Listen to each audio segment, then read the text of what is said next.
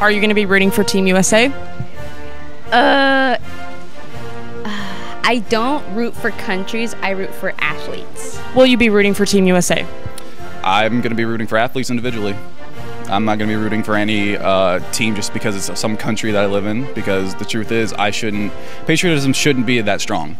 I'm in this country because I was born in it, and because it gives me some opportunities. It doesn't mean that there aren't things to fix, so I'm not going to root on someone just because they come from the same place as me. I'm not proud to live in a country where I can't even go down my own neighborhood and see people putting up their Blue Lives Matter flags telling me that my life doesn't matter. I root for particular athletes rather than the country as a whole. If you were to ask me in the last administration, maybe not. So now that Biden's in office, you'll root for Team USA? Well, I guess when you say it like that.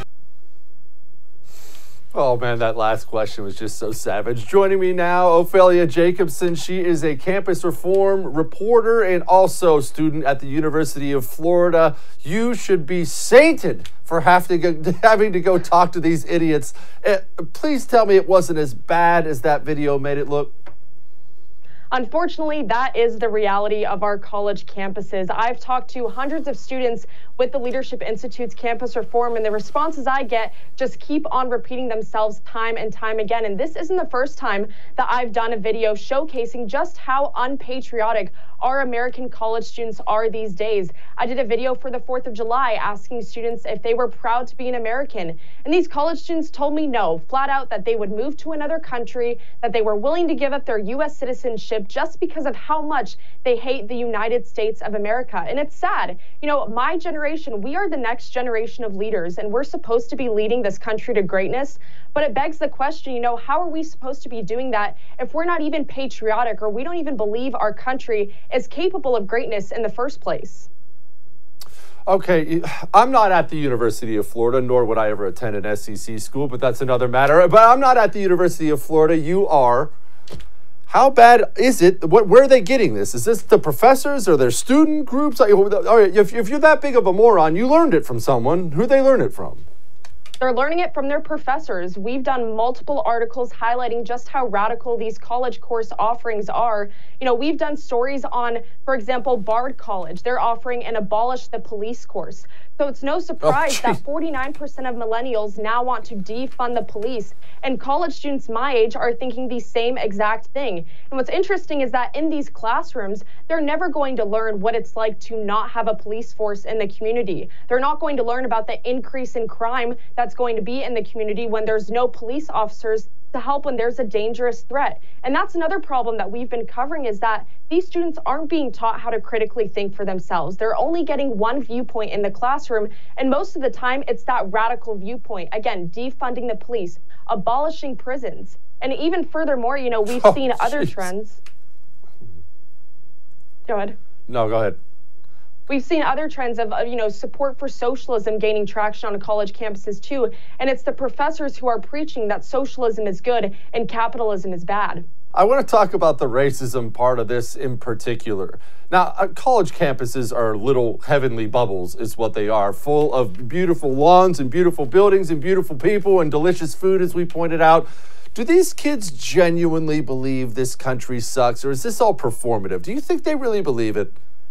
They really do. And I can tell you, as a college student myself, when I do these videos, I ask these questions, you know, hoping, you know, expecting the worst, because I've done these videos time and time again, and I've gotten these responses.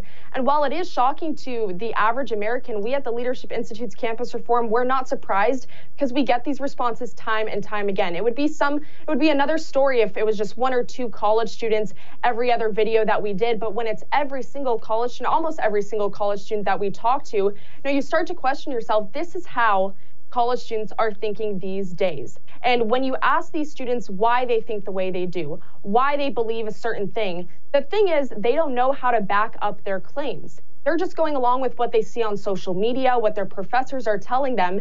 And so it's really concerning because, again, these students aren't learning how to critically think for themselves. They're just spewing out these talking points that either they saw in a meme on Instagram, or they were scrolling on Twitter and saw a one-liner from Chrissy Teigen or something like that. You know, they're just spewing out these talking points that really don't make any sense, but they have no evidence to back it up.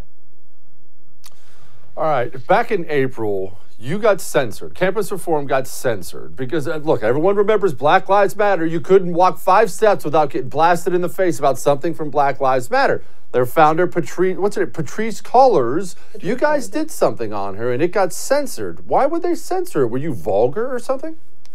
We were not. We simply went to the University of Florida, my campus. I went and I talked to students. I showed them pictures of her beautiful mansions that she spent millions of dollars on. And I asked students, who do you think owns these houses? They were telling me big name politicians, Ted Cruz, Donald Trump, you know, maybe Hillary Clinton owned one of them. But when I told them it was the Black Lives Matter co-founder, they were shocked because for months they have been taught to support the Black Lives Matter organization, which is a Marxist organization, might I point out, and she has a lot of, influence on college campuses as well, but that's a whole nother story. We did this video hoping to expose the hypocrisy of the Black Lives Matter organization, and we simply just told the truth. We asked students fair questions, we got their candid reactions, and we were censored on YouTube. There was a flag on our video for a while where you had to accept the flag in order to watch the video, and people were commenting saying, hey, why is this being censored? And after 24 hours, they luckily took that flag down. But it just goes to show the big tech censorship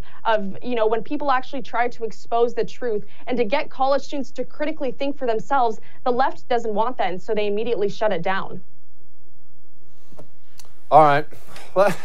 You put up a tweet about Kamala Harris, and I want you to tell me right now this was some kind of parody. You talked to how many students who didn't know who she was?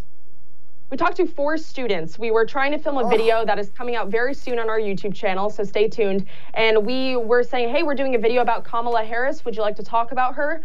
Who's that? That was the response that we got from 4 students. 4 students did not know who the vice president of this country was. It's embarrassing.